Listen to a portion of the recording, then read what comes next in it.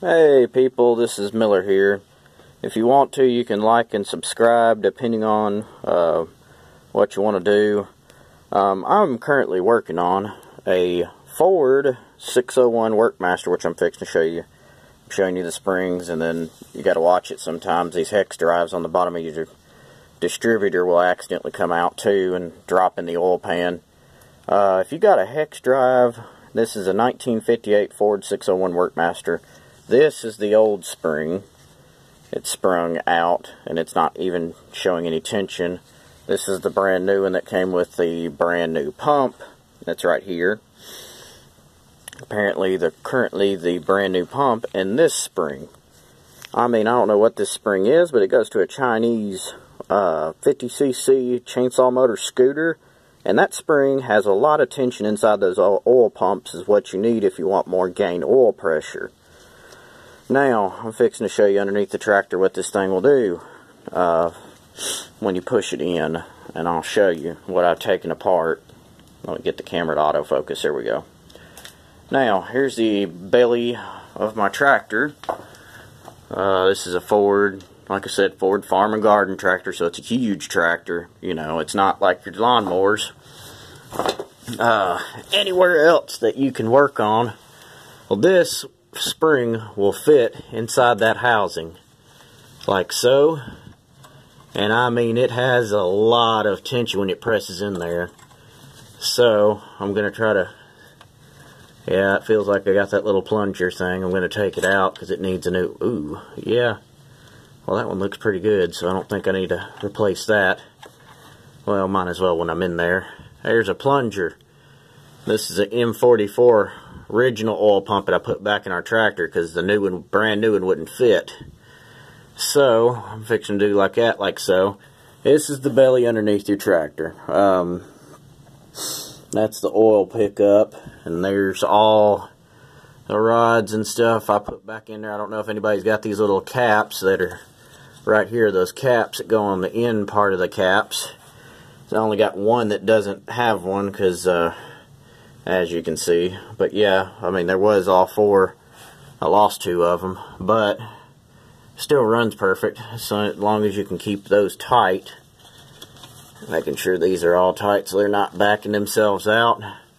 But yeah, this is the belly of my tractor, oil filter, Fram. This is the crank's still good, everything's still good.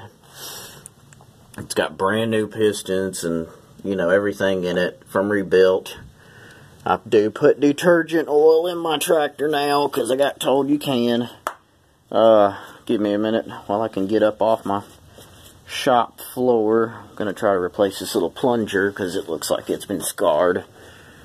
Oh yeah, ooh, yep, we're going to have to replace that because I got a new oil pump just for that reason.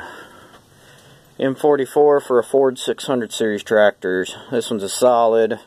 It's the brand new one. I'm going to take this out.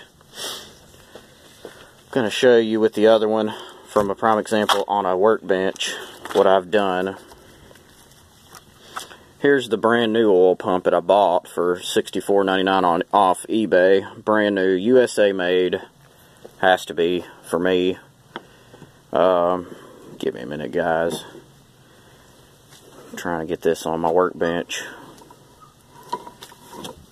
That way I can get it to staple in there. Alright, what basically I'm doing is you take the cap off your M44 like so. Basically what I showed you, you put the spring in there. Spring stays tensioned. There's another oil cap. Like I said, I got two of these things. I got a brand new one, and then I got the original old, which I'm probably going to put the old back on. And also, you stick this spring in there and get that new plunger out. Push it in like so. Keeps tension. That's what it's supposed to do. The other springs weren't doing that. There's the new one.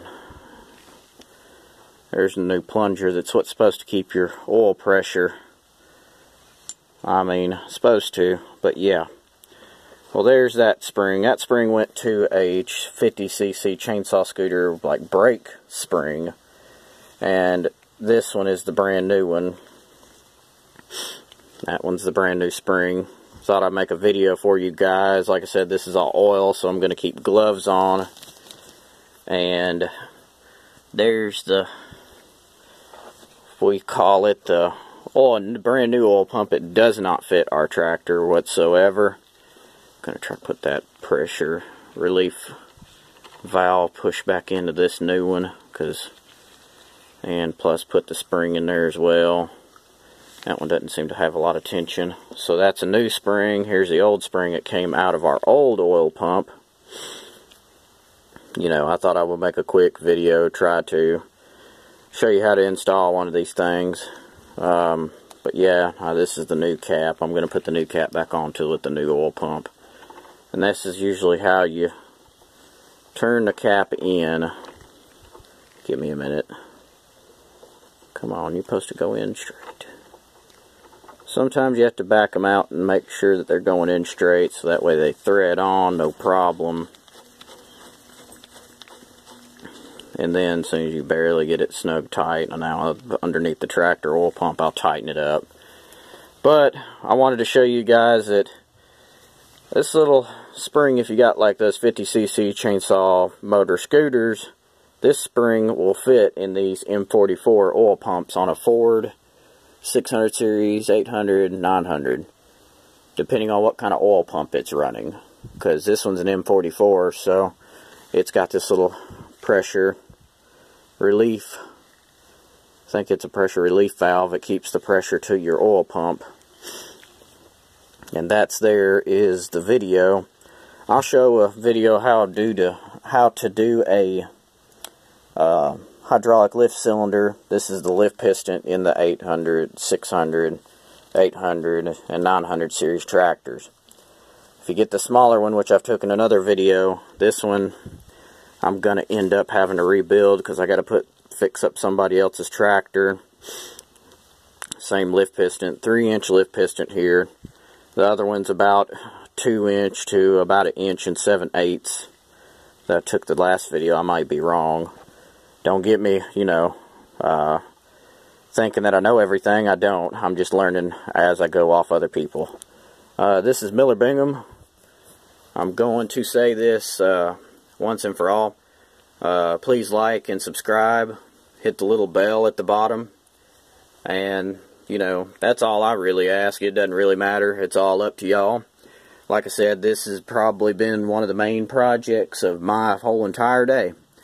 And I'm going to point you to the tractor. This tractor is really great. It's just not getting the best oil pressure. Plus it's running like dog crap right now. But other than that, it's a great old tractor. I got to finish up painting it. I haven't had a chance to paint it. This is like, you know, my only other week off of Christmas and have to work a whole bunch. You know, everybody should know about the work life. So, pretty much, great tractor overall. Just needs a few odds and ends done to it. So I thought I'd go ahead and take a video and show y'all how to do an oil pump. This is got an M44 hex drive oil pump. Just like I showed you here in the video.